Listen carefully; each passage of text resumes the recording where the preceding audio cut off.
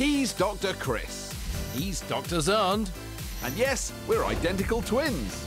Do you know your body does heaps of amazing things every single day? That is incredible. And we're going to show you how.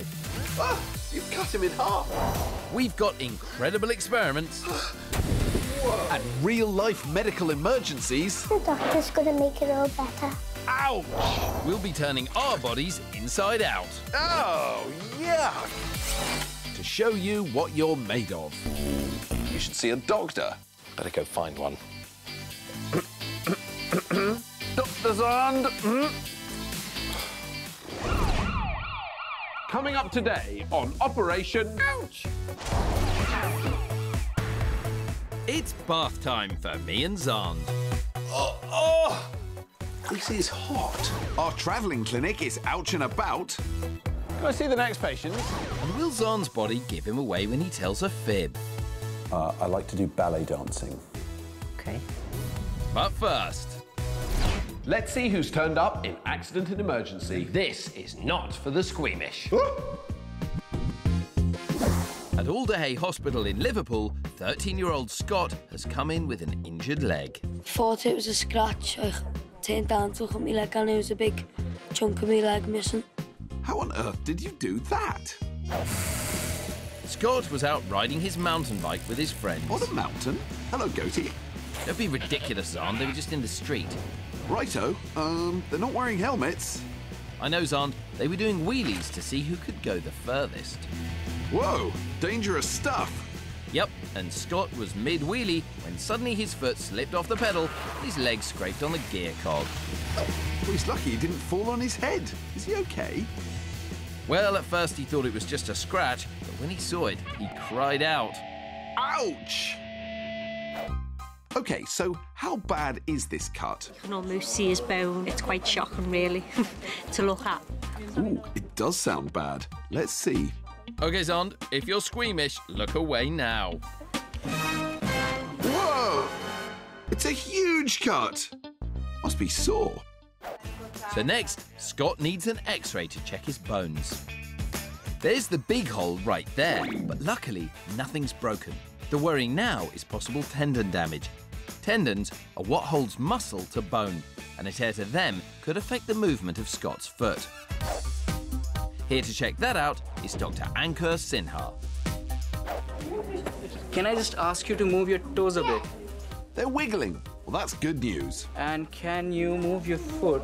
The movement of his foot suggests that the tendons are intact, but we still cannot be sure because if they are partially teared, we still need to repair it. That's one of the concerns at the moment. Then we'll make him comfortable and then await for further action to take to theatre. So Scott's having an operation to fix the hole in his leg and make sure there's no other major damage. We'll see how he gets on later in the show. And now to our lab for some amazing body experiments. Ouch! Just don't try anything you see here at home. As you can see, Chris is on an exercise bicycle. It's hardly a bicycle. It's more of a unicycle. It doesn't even have handles. It's extremely uncomfortable. Shh! This is science! The reason Chris is on the bike is because I want him to try and heat up this beaker of water to exactly 37 degrees Celsius. I think I got the short straw here. My bike is actually generating electricity to heat up the water in that beaker. Do you need a rest, Chris? Oh, yeah, thanks. You can't have a rest! Come on, keep going! It's 35, 35 and a half, 36, 36.5, 37. Perfect, you can stop. Oh, you've overshot. It's up at 38. Sorry, I'm going to have to add a load of ice and then we'll start all over again. That's good. Keep going. Now, 37 degrees isn't just any old random temperature we've plucked out of the air. It's the temperature of your body's core, which is this bit here, where all your internal organs are. Oi, you don't need to prod me. So your organs work best at 37 degrees and your body tries to keep your insides at exactly this temperature. You know what? I've had enough. I think I have clearly demonstrated that trying to keep something a constant temperature is hard work, but your amazing body does it every day without you even noticing it, and no matter what you throw at it, as we're about to show you. Today, we're going into battle with our own bodies to see if we can get our core body temperatures to change. It's time for Chris and Xand versus our core body temperatures. Snappy names, Xand. Thank you. Now, we can only do this experiment because we're doctors and it's being done in very controlled conditions. For this battle, Xand is going to sit in a super hot bath for 10 minutes. While Chris will sit in an ice bath for 10 minutes. He'll be freezing and I'll be boiling. But will it affect our core temperature? Let's find out. So I shall be Captain Cryogenic. I shall be Dr. Warm. Dr. Warm? Is that the best you can do? I think it's quite a good name for a core body temperature fighting superhero. What's so great about Captain Cryogenic anyway? Well, for a start, the words captain and cryogenic both begin with the same letter. OK, so we're ready to go. It's time to try and beat our core body temperatures. Let battle commence. So Chris gets into his ice bath.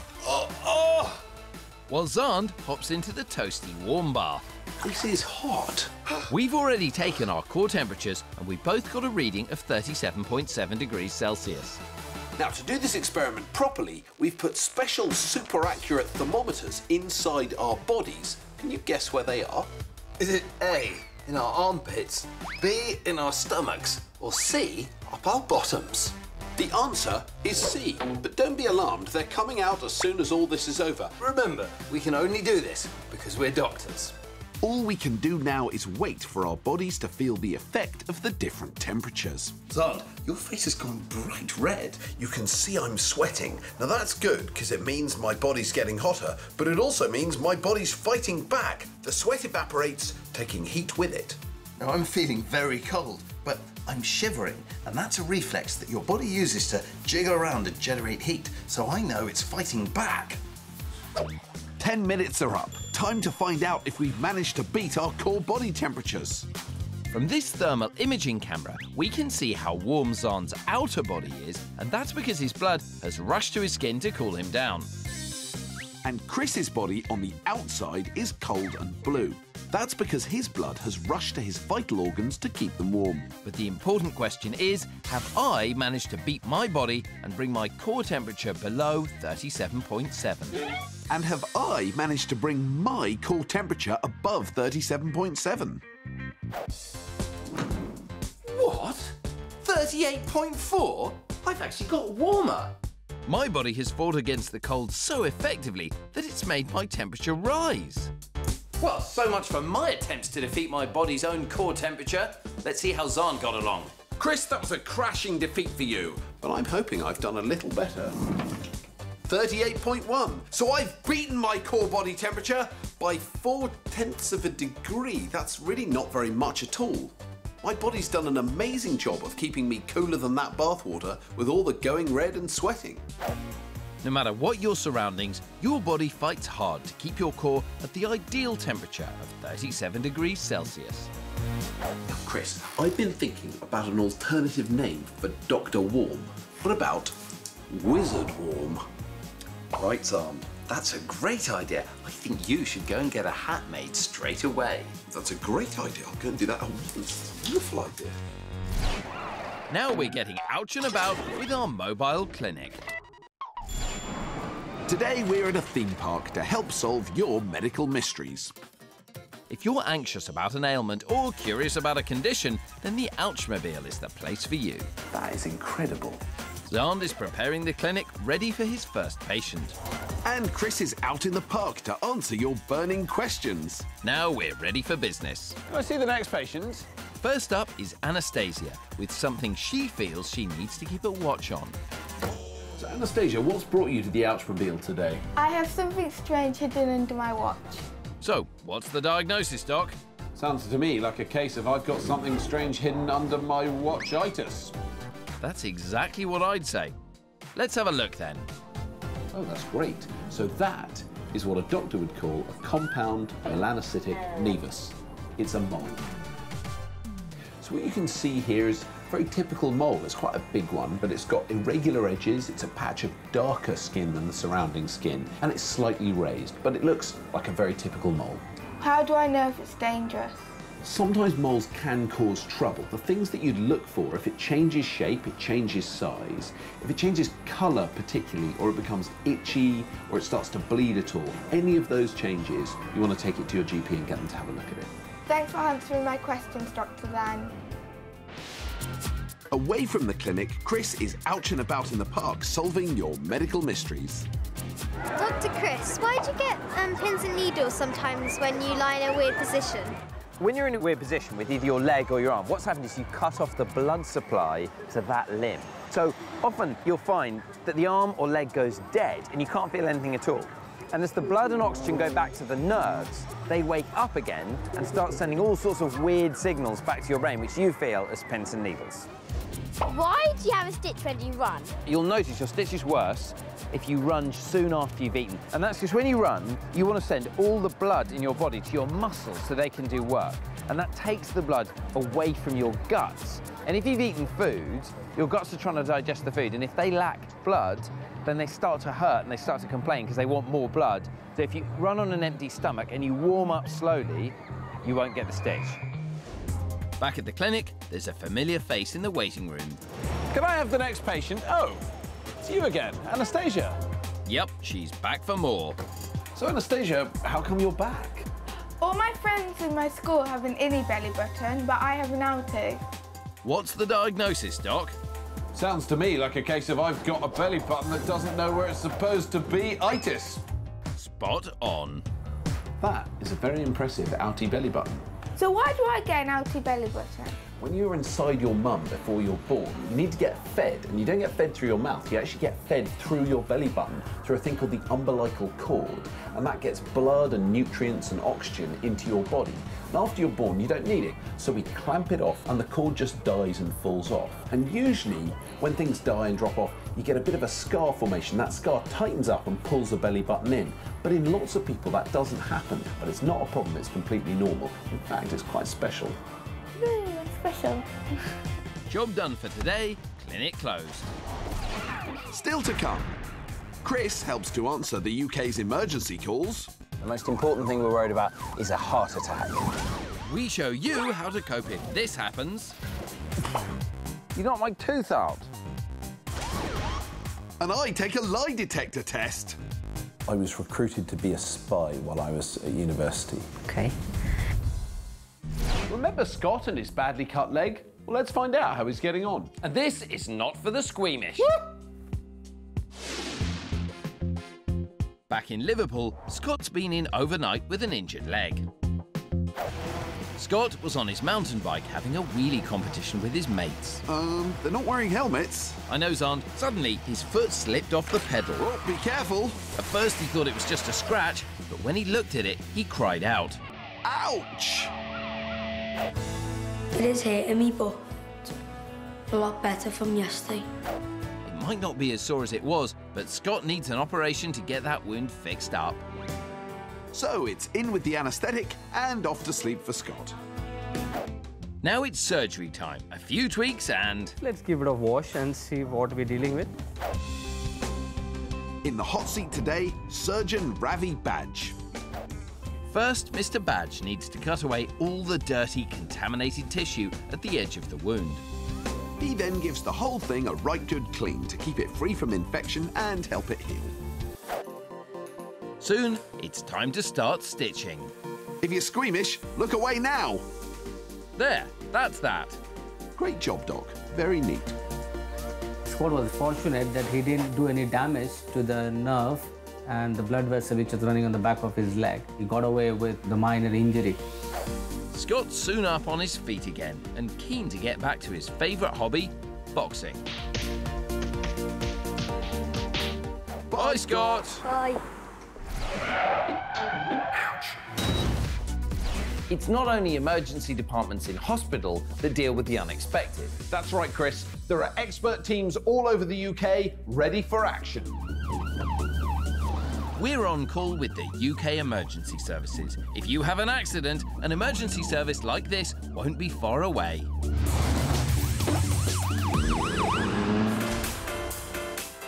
Paramedics use these state-of-the-art vehicles to get to emergencies in minutes. And today, I'm going along to see what it's like to be the first at the scene.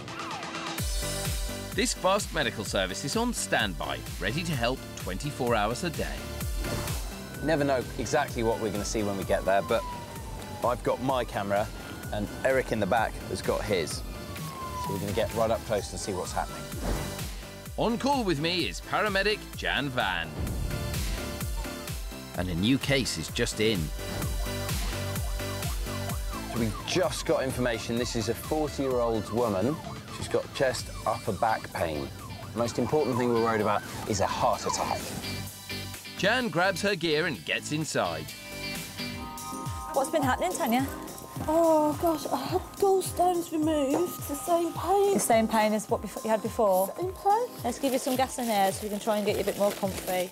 Tanya's quite distressed, so Xand gives her some pain-killing gas to help. It doesn't look like it's her heart, and it may be related to an old problem. So Tanya's previously had gallstones, which are stones in a part of your body called the gallbladder. And the gallbladder secretes stuff into your gut that helps you digest food. And if it gets blocked with stones, it can be intensely painful. The only difference is it's in my back and shoulder as well. So this time it feels a bit different to her gallstone pain, and the ECG confirms her heart is fine. There's an ambulance on its way, all right. But Tanya's going to need to get this new pain investigated in hospital. So while we're waiting for the ambulance to come, I'll try and get you comfy. And because she's in some discomfort, Xand decides to put painkillers directly into her bloodstream. Right, that should start having a bit of an effect soon. Finally, she's now able to make her own way out to the ambulance with her pain under control. So Tanya's biggest problem was that she was in a huge amount of pain. Luckily, Xand showed up with some reassurance that it wasn't her heart. She's off to hospital, but they'll be able to get to the bottom of exactly what's going on.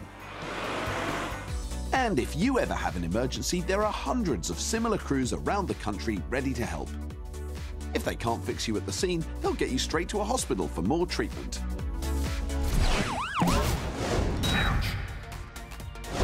Did you know your teeth are as unique as your fingerprints? Even twins' teeth are different. So, look after those gnashers. I don't know about you, but Dr. Xand goes absolutely stir-crazy if he can't get enough exercise. Fortunately, it's possible to get exercise even if you don't have that much space. But remember, even the back garden can be a place of danger. Well, I'm sure I don't have to point out what could go wrong here. I mean, Xand could fall and break his leg. I don't think so, Chris. Well, you might trip up and twist your ankle. No, it's not going to happen, Chris. Well, you could fall and just hurt your wrist. Chris, I'm really very good at this. Whoa! Whoa! Told you, Chris. I'm not injured at all. I am. You knocked my tooth out. Uh-oh. Looks like an injury alert. So what should you do if you knock out a tooth? A. Get an eye patch and enter a fancy dress competition as a pirate. B. Ring the Tooth Fairy helpline. Or C. Stop the bleeding and put the tooth in a glass of milk. You guessed it, the answer is C. Stop the bleeding and put the tooth in a glass of milk. And here's how. Oh, my tooth! OK, so the first thing we've got to do is stop your mouth bleeding. Does anyone have a cloth I can use? Dr. Dunn, I've got a cloth. Thank you very much. So put it in the hole and apply pressure to stop the bleeding. Now we've stopped Dr. Chris's mouth bleeding, we can pick up the tooth. Right there. If only I had a glass of milk to put it in. When you put the tooth in milk, it keeps the tooth alive. That means there's a better chance a dentist can put it back in. Now we've got the tooth safe in the milk, we take Dr. Chris to the dentist. Now remember, you only need to do this if it's an adult tooth. Time for this lot to have a go, with fake teeth as a prop. Now remember, we're showing you what to do in an emergency. Never do this on your own unless it is. And always try and find an adult. Here's a cloth to stop the bleeding. Use it to apply pressure right on the hole. Now you need to find that tooth and put it in a glass of milk. Fortunately, I have a glass of milk right here. Well done, Jennifer. So, if you've lost a tooth, stop the bleeding put the tooth in a glass of milk and get yourself to the dentist. But always try to find an adult first. And do be careful up there, Chris. Do it, son. I've got it under control! No further harm done to me. Ouch.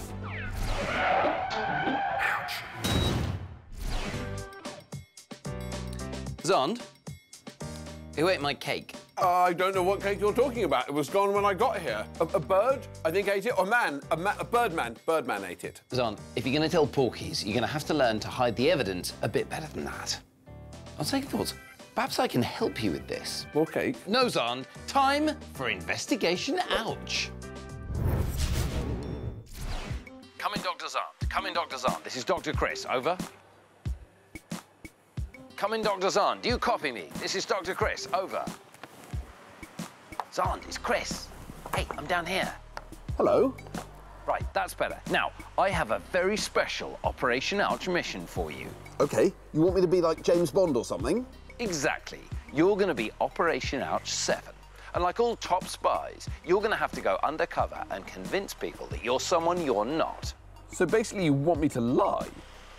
Yes, but these will be no ordinary lies, because you're going to be up against a new lie detector machine. I've sent Xand to the University of Bradford to see if he could hide the signs of lying from their snazzy new lie detector. OK, to be honest, it's not good to lie, but this is a scientific experiment. Xand's up against Master of Lies, but he doesn't ever tell one, Professor Xand Ugale. The lie detector uses cameras to examine a person's face when they're talking. Because your body has certain mannerisms when you lie, the lie detector can tell by the faces you're pulling if you're telling the truth or not. I wonder if my body language will give me away. But first, they're recording my facial expressions to see how my body behaves when I'm being honest. So Professor Hassan knows that everything I'm saying here is true. OK, Professor Hassan, I'm ready. What is your name? Alexander Van Tulleken. What is your twin brother's name? Christopher Van Tulleken. A few more honest answers and that bit's over. The lie detector now knows what my face looks like when I'm being honest. Now I need to keep that same face even when I'm lying. From now on, Professor Hassan and his lie detector don't know whether I'm telling the truth or a lie. You'll know at home by these. Let's see if I can fool the lie detector with my fake honest face. I can speak 5 languages. Excusez-moi, monsieur. Okay. I worked in a pet shop selling dog collars. Okay. I was recruited to be a spy while I was at university. Right. I did rowing, like I rowed in a boat. Okay. I like to do ballet dancing. Okay. I've travelled to lots of countries.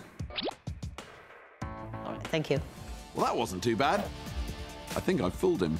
We've got the results here. We actually believe that you lied quite a bit in the interrogation questions. Our results show that you actually lied about 50%. That's exactly right.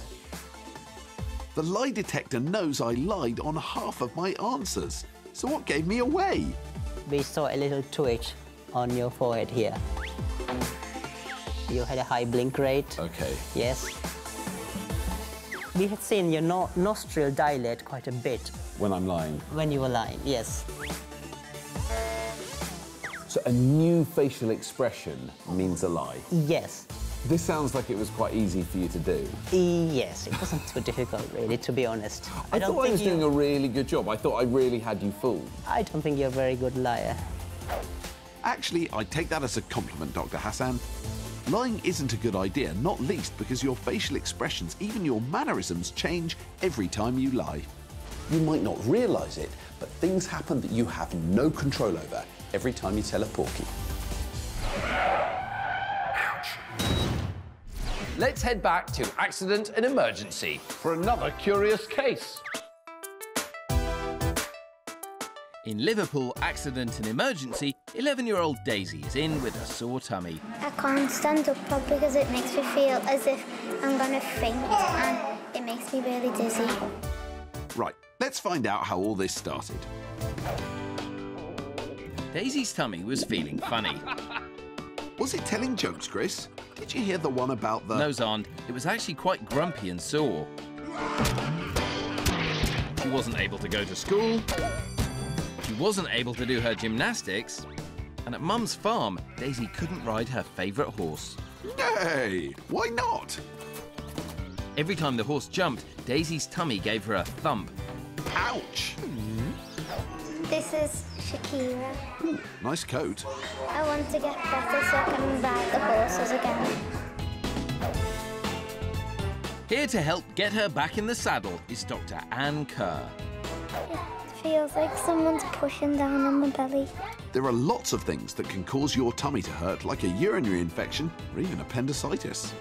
I examined her tummy just to make sure it felt normal, that it wasn't too painful all over, and to try and find out where the pain was coming from. To help find out, the doc has ordered some blood tests to check up on Daisy's internal organs. Good girl, all done. While her samples are processed at the lab, Daisy's on her way to have another test. It's an ultrasound, which takes pictures of Daisy's internal organs and checks they're all okay. So you are all done. Meanwhile, at the Bloods lab, Daisy's results have just come through.